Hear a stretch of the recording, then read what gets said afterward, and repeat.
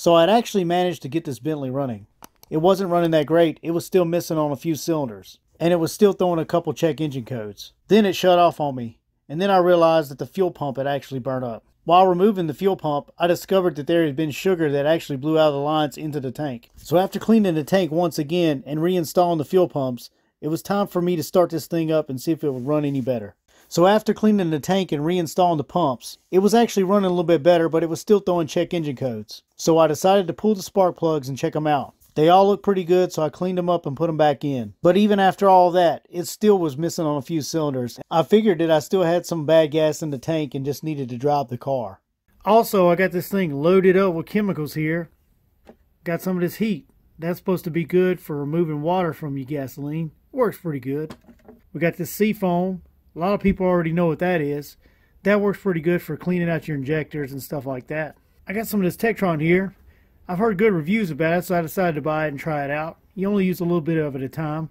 So I've got all three of these in there. So between all three of these, we should be getting that gas right where it needs to be. By the way, this is not a paid endorsement by any means. This is just some of the stuff that I use around my shop. And by shop, what I mean is this lovely section of gravel driveway. Well, I do have a garage, but as you can see, I keep my Corvette in here, so I do a lot of my work out in the driveway. So I've been driving this thing around, and it's actually running a whole lot better. But what I'm going to do is I'm actually going to take the fuel filter off, and I'm going to blow some air through it and see if we can get any more trash out of it. Last couple times I've took the line undone, there wasn't that much bad gas to come out of there, but I'm just going to do this as a precaution. Now these cars have an air suspension on them, so before you can jack up the vehicle, you have to make sure your key's on, and you got to come over here to the center console, and you got to take these two buttons right here, and you got to push them in and hold them. You should put it in jacking mode, and it should come up on the dash. You see that little yellow light? That means it's in jacking mode. Now you can safely jack up the car without causing any damage to the suspension.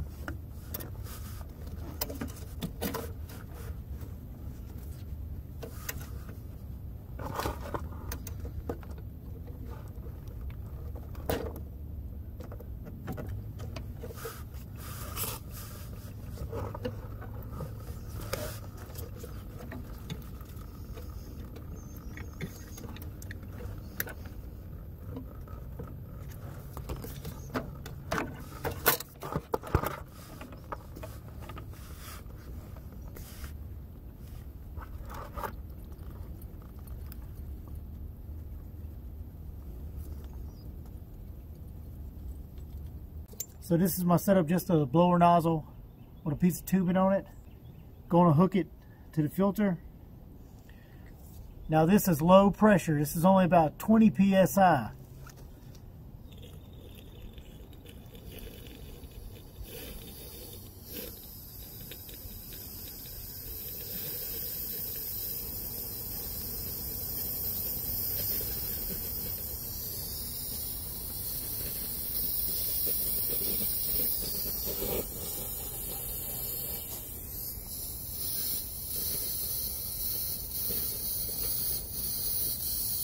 So here's the gasoline that I got out of the filter. Now as you can see, it does look pretty good, and it does still have a little bit of something there. I'm not sure if that's water or if that's fuel treatment. I do have some fuel treatment in there. You see that right there? That is actually a little bit of sugar. So that means our filter is doing its job. Bad thing is, that does mean that there's still some in the tank. Not a big deal, but that's not a whole lot compared to what was coming out of there.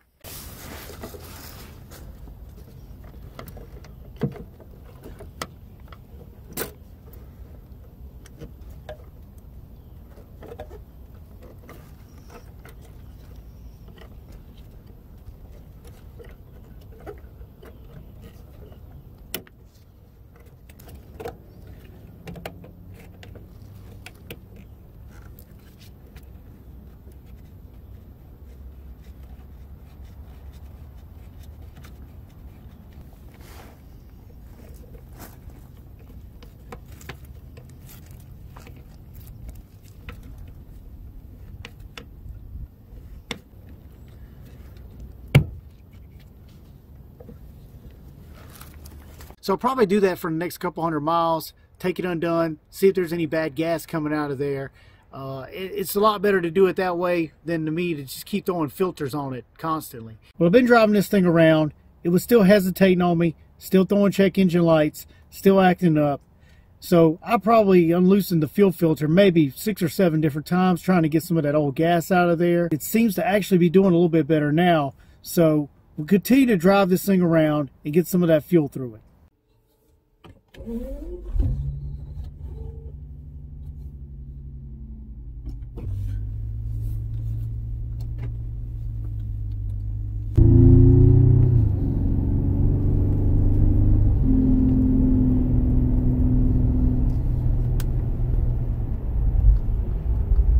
She's running a lot smoother.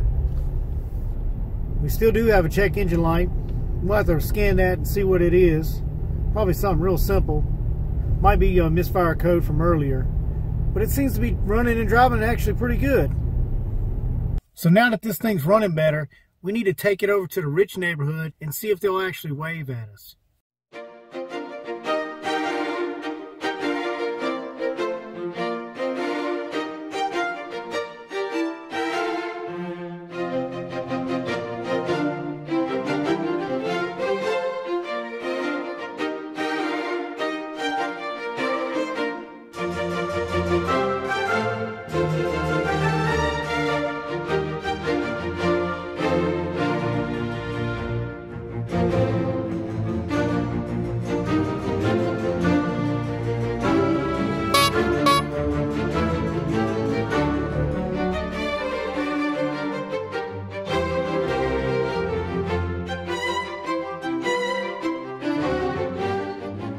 So it actually seems to be running pretty well now, but we do still have that check engine light on, so what I'm going to need to do is hook up my scan tool and read the codes. So it looks like we have a P0014, which is a camshaft position fault. So after driving this thing around a little bit, I noticed there was a little bit of top end noise on a cold startup. So I added some seafoam to the oil to help try to clear that up, and it seemed to help out a little bit. So after seeing the scan tool and seeing we had a camshaft adjuster fault, that right there tells me that we might have some bad oil in there. My experience with these engines with variable valve timing, something as simple as bad oil can cause the whole system to malfunction. You'll throw check engine lights, you'll have performance issues, and in my case, you can even have it to where it'll shut off on you. So what I'm going to go ahead and do is I think I'm going to go ahead and get all this old oil out and get some fresh brand new oil in. So another problem that I noticed was right here on the end of the dipstick tube. This little grommet here was broke. It was actually causing a little bit of a vacuum leak. You could hear it while it was running. That's not really good. We need to go ahead and replace that so we don't have any more problems. So here we have an OEM oil filter. And as you can see, it does say Volkswagen on it. Now, if you're not familiar with the Bentley brand, Bentley is actually owned by the Volkswagen Auto Group. So later on, I'll talk a little bit about some of these parts I've been buying. Most of them from Volkswagen and from the Audi dealership. They are the same parts that you get from the Bentley dealership, but at the Volkswagen and Audi price. So it's also important that you use the correct type of oil. This car requires 0W40 Mobil 1 synthetic. With it being a turbo car, that makes a lot of sense. This oil is not cheap. The cheapest place you can find it is usually Walmart. It's around $26, $27. This car requires 13 quarts, so we're talking 3 bottles. That's $75, $80 right there with tax. I was lucky enough to get these bottles for $20 plus tax each. Walmart, hands down, is the cheapest place to buy oil. It's usually way cheaper than some of the big box auto parts stores. So that's where I always buy my oil from. So of course the first step is to remove this giant splash shield from underneath the car. Now yes, it is damaged, and I'll talk about that in a later video. But for now we have it off. Now we can move on to the next step.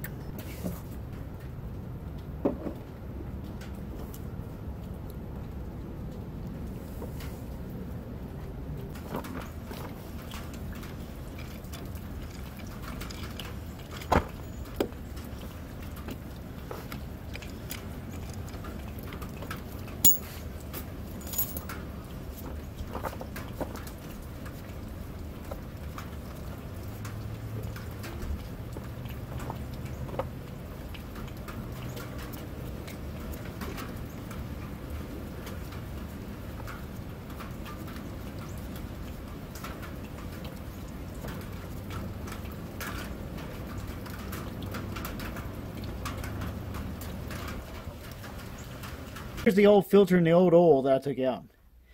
And it don't look too terrible. I don't see any kind of contaminants or anything in it. No metal shavings. It just looks dirty. No telling last time it's been changed. But she'll have a fresh oil change in it now. Now, as you can see, this thing has a canister style oil filter. And here's the brand new element inside the housing. It's always a good idea to change the crush washer when you change the oil.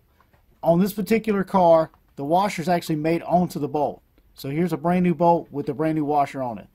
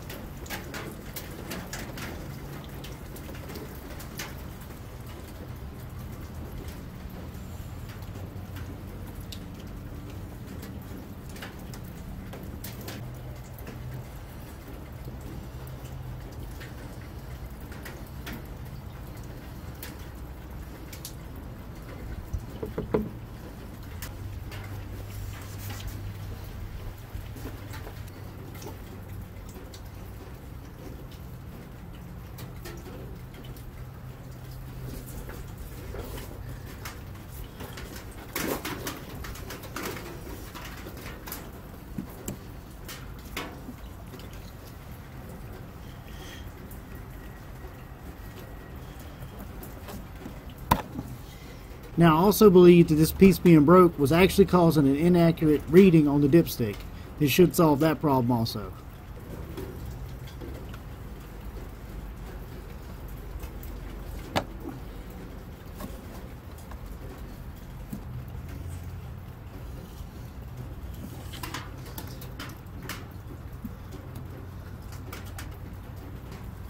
Make sure you check out my other videos on this Bentley. Like, share, and comment below. Also, make sure you click on that subscribe button, click the bell, and if you're not already, make sure you're following me on Facebook and Instagram.